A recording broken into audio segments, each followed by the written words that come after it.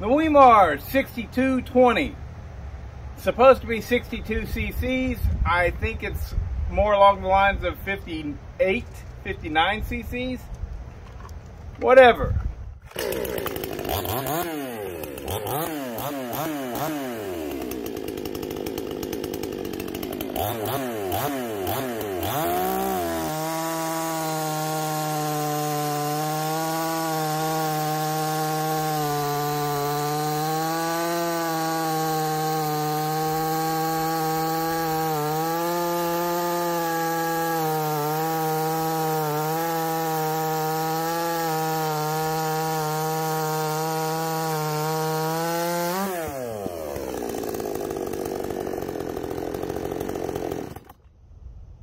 Let's crank this shit up. Okay, I know what you're thinking right off the bat. That's a different color. Well, whenever I started doing this video, my intentions were that the Wemars 6200 would be identical to the Coocheer 6200. But I'm not so sure about that now. So this right here is, I'll tell you more about it here in just a second. This is actually going to Ukraine. And now, guys, don't be hard on me. Those people over there are freezing. And they got all their utilities cut off, and I'm just doing what I think is right. Okay? I'm sending a cool chainsaw to them. Maybe it'll bring a little bit of fun to their life, and they'll be able to stay warm. That's it. There's a channel that my wife follows of some soldiers in the Ukraine army, and this is going to them.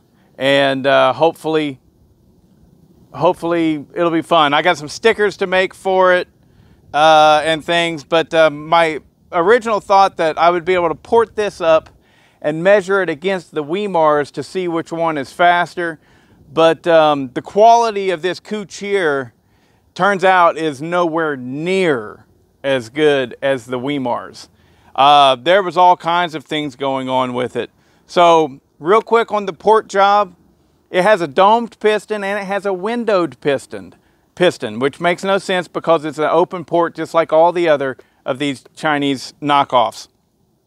These Zenoa clones is what they are. But I was able to get the squish to 22 thousandths, no problem. And then I did my checks on the actual port timing and stuff, and it was crazy. I'll insert the clip right here showcasing what I did to it. Okay, the Coocheer. So here we go. Crazily enough, so I took about 15 thousandths off of this, and I got 22 thousandths on the squish. Okay? Now, that's after I cut the squish. I checked my numbers, and oh my God. From the factory, the exhaust, with cutting the squish, you understand? So, I lowered it. But even still, it's at just shy of 96 on the exhaust, which is way too high. So stock, this thing was probably like 92, 93 on your exhaust roof, which is absurd for this saw. Okay, but it is what it is. That's what I got to work with. And so we're at about 95.6 or 95.8 on the exhaust roof, which is way, way too high. But that's what I got to work with. And to get it where I would want it, which is probably at about 105 on a saw like this, I would have to drop it like almost 1/4 of an inch, and I can't. Then the base would get too skinny and it'd break off. So it is. There it is. The exhaust roof is just shy of 96. So it's a very high exhaust roof. The intake floor was at 70, which again, that is after I lowered it. So from the factory, it was probably about 66, which is terrible. I lowered it down to 78, 79 on the floor. And then the transfers, it had 27 degrees of blowdown. So what I did right there is I just added what is kind of sort of my way of putting a initial transfer, and then the rest of it gets opened up. So that right there is at about 112. So we're looking at is the initial blowdown is really soon. It's really short. So we got about 112 degrees, which is, roughly 16 degrees of blowdown, roughly 16 degrees there. And then over here, it's all the way up to that 27. So my theory is that a little bit gets pushed in really fast before your main transfer comes on back here. And so that'll still keep me some good velocity going in there at first to push the exhaust out. And we'll see how she runs. That's the only thing we can do is try. But as it is, you guys know that I've messed with the Wemars. I'm on my second one now. Much higher quality than this Coocheer. Much higher quality than this Coocheer. Anyways, the little things like I couldn't get the flywheel off and I broke a chunk out. And that sucks. It really does. But I'm going to send it. This thing, not the highest hopes for it. We'll see how it runs. Okay, so as you can see, I opened the exhaust completely up. We've got these two holes right out here at the front. And it passes right through. See them? So that's going to be a good muffler mod. Should flow nice and freely and have a mean grunt to it. Okay, now that you've seen that, I did the best I could with the porting. Let's see how it compares to what the Wemar is. I've only started it up and shut it down 2 or 3 times. I haven't done a single cut in it. I did tune it to about 13,000 RPMs. Let's see how it goes.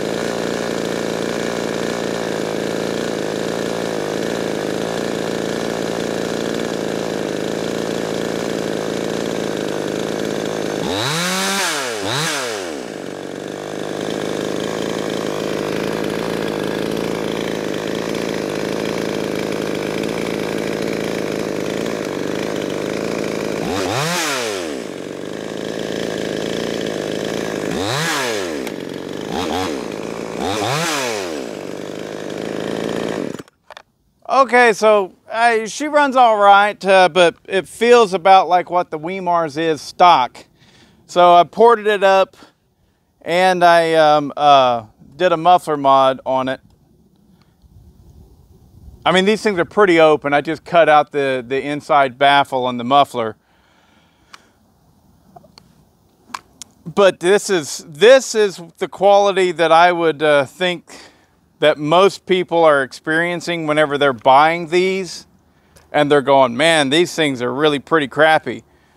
This Coocheer is just nowhere near as nice as the Wemars. And I am not sponsored by Wemars. They haven't sent me a single chainsaw or anything like that. But yeah, this is... it's supposed to be 62 cc's. I did the math on it. I think it was around 54 cc's. It's really shite in quality. But they just need to get one winner out of it, hopefully. And hopefully that war will be over. War sucks. I don't care whose side you're on. It's no good. Known a lot of people that have had to deal with that, and it's never enjoyable for either side. So there'll be another video of this and everything that I do to it for the guys over in Ukraine. But this one right here is just a comparison. What I could do ported. I don't have footage of it from the beginning because I really fully assumed that this was going to be just like the Wemars, and I immediately broke it apart. And it's not. It's just not as good a quality as the Wemars is. It's just not there. But I mean, it's probably going to be fine.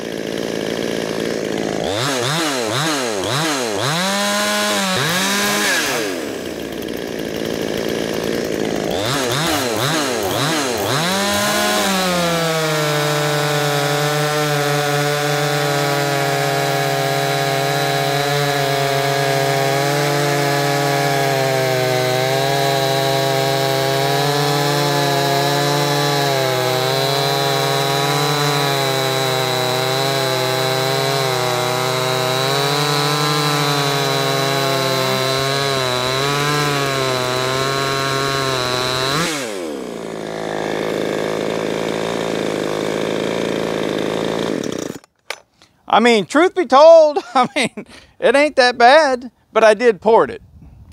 That exhaust roof is way too high. It's only at like not even 96 now after I dropped it down. So that means in stock form, this exhaust roof was probably up around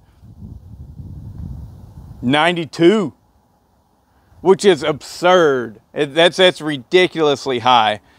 But, you know, there you have it. Maybe this video was entertaining to some people, but I would say whenever it comes to buying these Zenoa knockoffs, steer clear of Coocheer. Coochie coochie.